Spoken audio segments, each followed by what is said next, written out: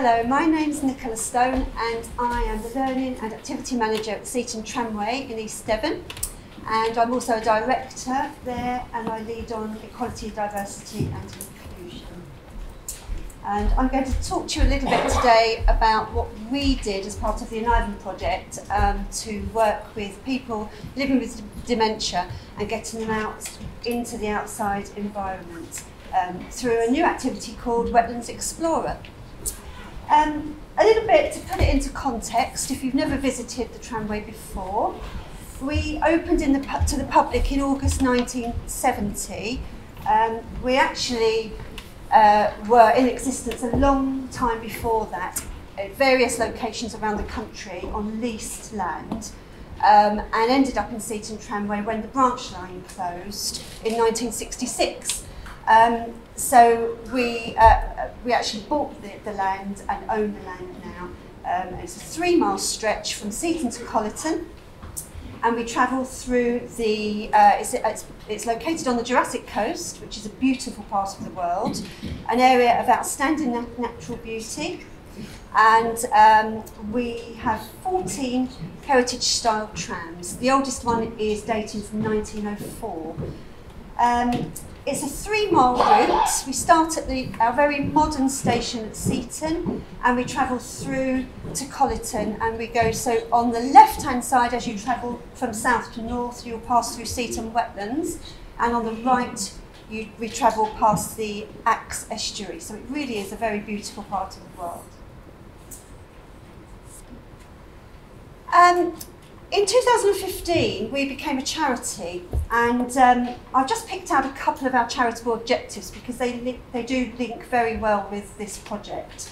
So the first one is to advance the education of the general public in the history, heritage and operation of tramways and narrow gauge heritage trams, and in the native wildlife, flora and fauna of Devon and Dorset, and that's the bit that really links with this project. And also to advance the arts, culture, heritage and conservation in the southwest of England. So today, Seaton Tramway, we are a tourist attraction, but we are also considered to be a public transport service. We attract over 90,000 visitors a year, and that's growing year on year. And in 2018, we opened this fantastic, really modern station to replace an old replica Edwardian terminus building. So this is our new state-of-the-art station, which is really visible when you come into Seaton. As you come through towards the seafront, it's there right in front of you. Apart from running a regular tram service throughout most of the year, we do a whole range of special events and activities. So one of them is bird watching tram, which is the one over on the far side there. We also, over the last few years, we've been hosting the Natural Seaton Festival, which takes place every July, over a weekend in July. We have a story tram for parents with small children. We have dinosaur shows, which have just taken place last weekend in the station. And we have a memory tram for people with dementia and their carers. And then at Christmas, the whole of Seaton Tramway is transformed into a Christmas extravaganza with the Polar Express tram ride, and the Colleton station, our Victorian station at the end of the line, becomes the North Pole, and it really is something quite special.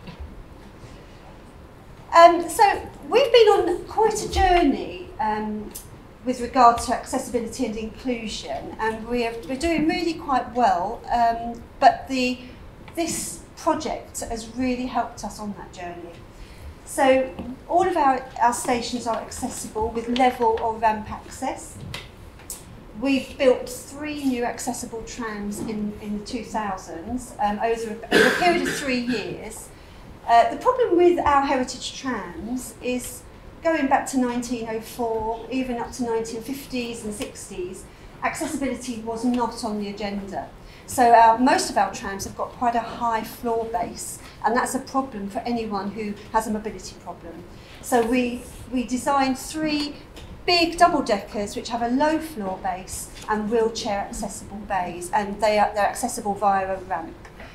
They are fantastic, but they're not great in bad weather because the wheelchair bays are open to the elements. So I'll talk a bit about that in a minute, how we're resolving that. In 2023, so the end of last year, we actually enclosed one of those wheelchair bays, not on this tram, but on we have a blue one that's exactly the same. So that's now enclosed, which means that people with mobility problems can actually travel in comfort now and not get soaked through, which was often the case because of the weather being so temperamental. Some other things we've done recently, we've had hearing loops installed and voice transfer systems at the ticket offices. We've got accessibility guides, visual guides and easy read guides. We've got BSL videos, British Sign Language videos available on iPads, which are available to hire, or to borrow, not hire.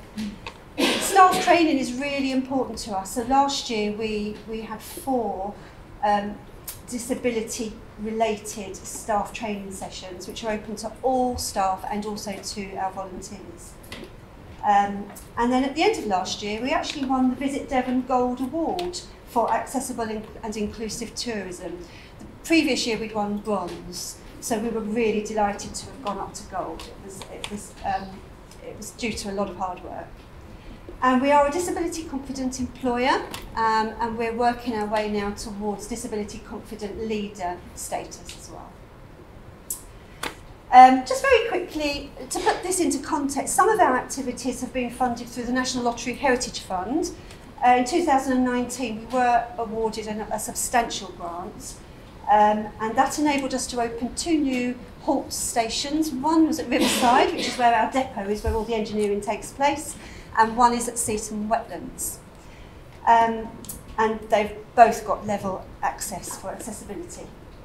And some of our new activities that were funded by the lottery are story tram, memory tram, and also a quiet tram for people who have sensory issues and need to just get away from the crowd. So those operate out of hours. And we also operate depot tours for tram enthusiasts.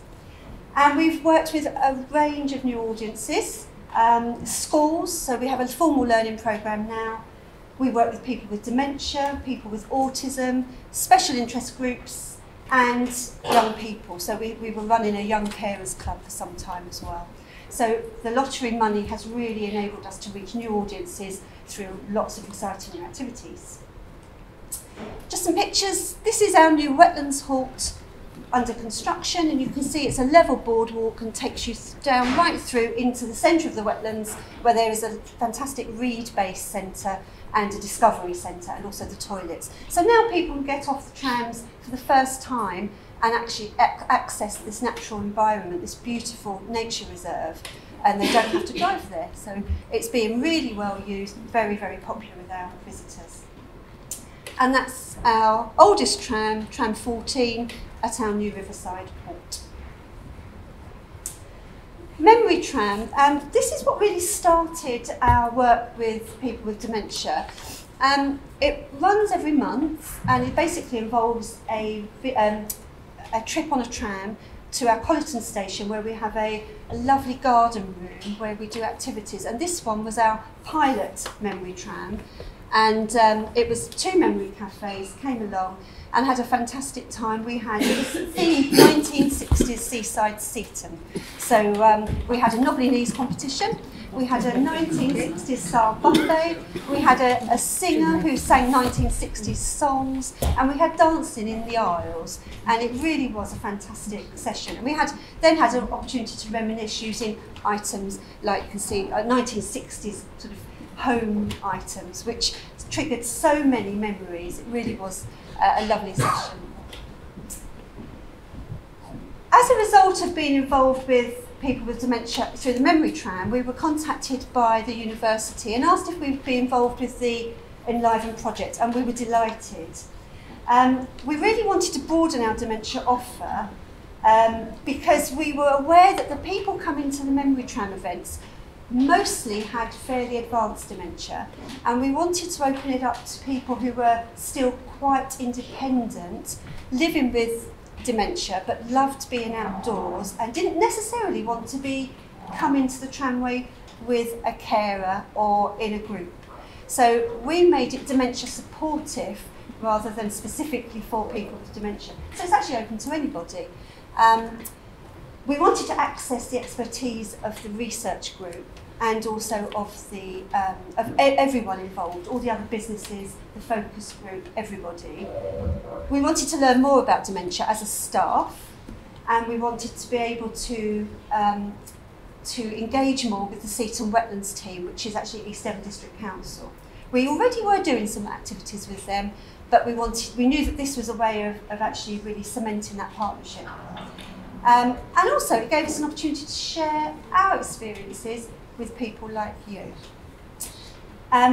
Also, as a community organisation, we are a commercial organisation as well as a charity, and we wanted to really show the local community that we are actually doing things for the local community, and it's not just about profit.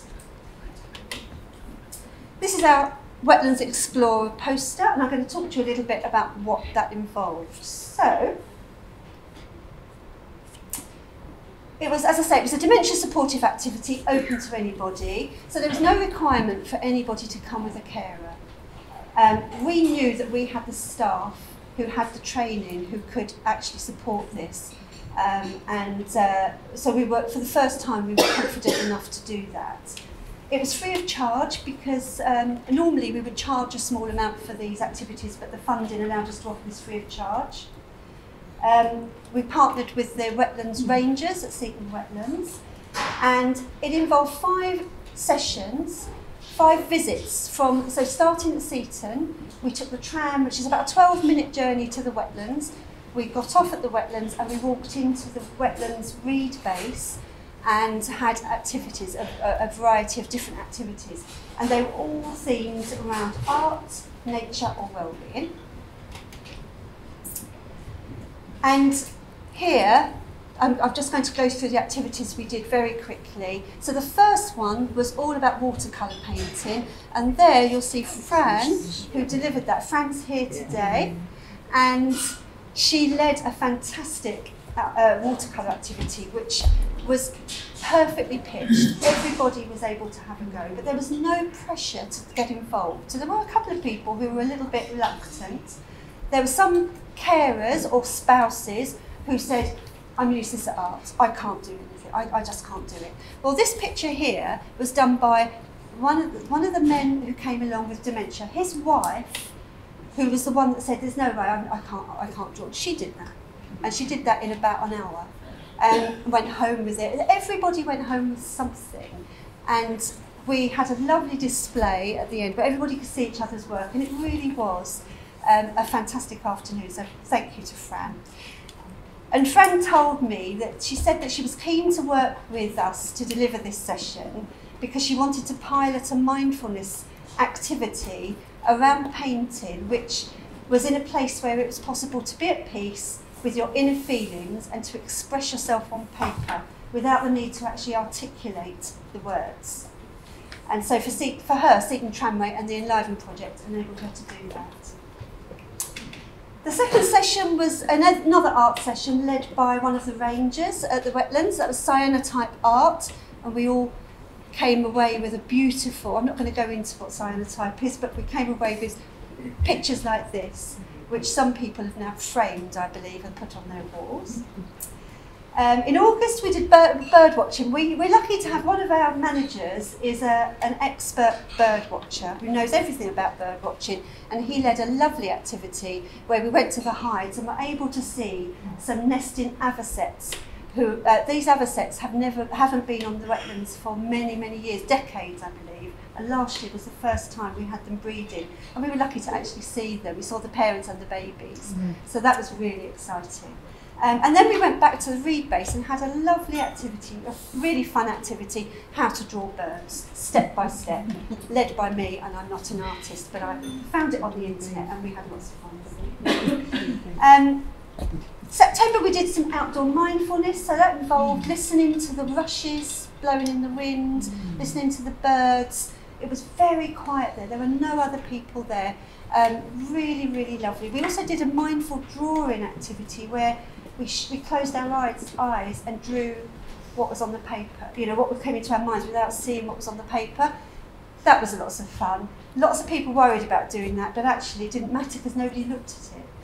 And then we went back afterwards and we brewed some tea, some wild teas, which I have to say had mixed success. Some of them were really not very nice. Anyway, it was fun. And then the last session in October was a natural sculpture session, and we had a lovely local man from Lyme Regis who came and he brought all his tools, his drills, his nuts and bolts, and we made structures out of natural materials, and each one was completely different. Some were tiny, some were big, and again, everybody went home with something. So what went well? I would say that firstly, we definitely attracted new people to the tramway that would never, they told me themselves, they would never have felt comfortable coming to an organisation like that because they would feel that they wouldn't know whether they would be looked after. We were able to gather feedback and actually talk to people with dementia and work with people with dementia through the project to actually put this together, which has been incredibly valuable. Some of the participants became regulars and actually we've become quite good friends. We're still in touch. They want to come back again this year. Everybody tells me they learned something new, including the staff as well. So for us as an organisation, we learned about dementia, but we also learned new skills. Everybody learned something new, whether it was painting, sculptures, something about wildlife. Our partnership working with Seaton Wetlands has gone from strength to strength, and we are definitely going to be continuing this year. I see these sessions as being professional development for our staff and volunteers as well. We've learned so much about the value of working with people with dementia and what we need to do going forward to make small tweaks to our offer. And the facilities at the wetlands worked out perfectly, even though obviously being outside has its challenges, and I'll talk about that. Some positive feedback from participants. One lady, Rita, her husband Bill has got fairly advanced dementia. She decided, we've also been involved in some filmmaking as part of ENLIVEN, and she cancelled one of his cognitive sessions so that she could come to this, because she said it was of more benefit than actually the session itself. So I think that speaks volumes. The other sets were a big hit. That was one, the lady that painted that beautiful painting, she said the other sets were amazing. And most touching was Joyce, who is the wife of Keith, who has mildish dementia. She said, "Thank you for holding our hands on this experience." And for me, that said it all. That was the most important. It really built participants' confidence. We went from people who wouldn't take part in the first session to people who were coming to the last couple of sessions and couldn't wait to get there and were getting really stuck into those activities. So we were very pleased with that. And I'm told that it was sociable and fun. So there was always refreshments available with Marks and Spencer biscuits. And I'm told that was really, they loved the biscuits. What we learned? We learned definitely that there are benefits to being outside. The words that were coming up again and again was peace, having space, and a rest from the everyday monotony, the difficulties, everything. You can just get away from it all. We did learn that targeted marketing is very, very important for a company like ours, because our first session didn't take place because we didn't market it to the right people and we didn't do it early enough. Word of mouth, I think this does grow through word of mouth as well, so that did happen with us. I think we also realised that walking, people who say walking is no problem, a 10-minute level walk is no problem, actually it can be a problem, and we have to assume that there will be people who will start that walk from the tram and we'll get halfway and we'll struggle. So we are in future going to make sure we have wheelchairs available, and we're going to install some small seats along the boardwalk so that people can have a seat, have a rest if they need to. I've got a tendency to over-plan things because I'm worried that people will run out of things to do and get bored. And this is so wrong. And I think this has come up again and again in some of the other talks. No need to rush. It's much better to allow time for talk and enjoyment and rest, and particularly when you're outdoors. So that is something that I've learned. Just plan for a few activities and see how it goes, see how it takes you. There's always more tea and biscuits, if in doubt. Need to allow time for talking and reminiscing. And for us, don't rely on the weather. We have had scorching weather where we thought we were all going to die of dehydration in the first session, to really quite cold in July and feeling like we were going to be blown away. We have to make sure that everybody, when we take bookings, they know that they have to look at the weather on the day and come prepared. But actually, most people said it's fine. Someone said to me, our skin's waterproof, it's fine. So, but as an organisation, we have to make sure there are things in place so that we're not caught out. As a company, it can be quite tricky if people do last-minute cancellations, because we have to get drivers in, we have to get staff in for these special events.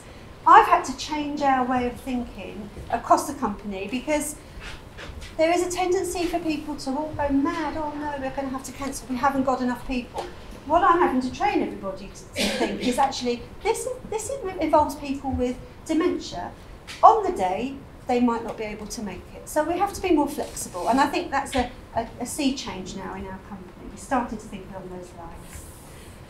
Trust and confidence is built, familiarity. So if we can get the same people come in more or less each time, and having new people come as well, that core group really start to become confident and trust the staff. And that's really important for them.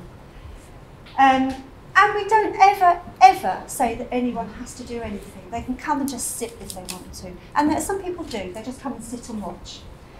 The carers really need to feel looked after too. And I think that's what we're doing really well. They need to feel, if they need to chat to us, they can. And we did give lots of time to the carers because they often wanted to tell us how they were feeling too.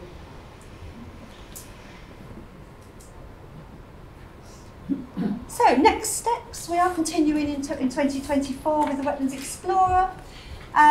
We're continuing our partnership with the Wetlands. We've got a new company called Dementia-Adventure who have booked several sessions with us, which is fantastic. So they are a tourism company that organises holidays for people with dementia and a friend, spouse or carer. So this is a new partnership. So that's through ENLIVEN. I can honestly say that that wouldn't have happened if we hadn't been involved in this project. We're becoming more flexible in terms of the dates and times that we're offering the Wetlands Explorer. We're going to market directly to GPs and hospitals, also care homes and memory cafes. And we've received some funding to help us build some new all-weather accessible trams. That's going to be over several years, but we're on that journey. And these will be saloon trams, all-weather. Nobody will feel cold or wet when they're travelling them. So that's something really exciting. And finally, I just want to say thank you to the ENLIVEN team, because this has been a fabulous opportunity for Seaton Tramway, and we've enjoyed every minute. Thank you.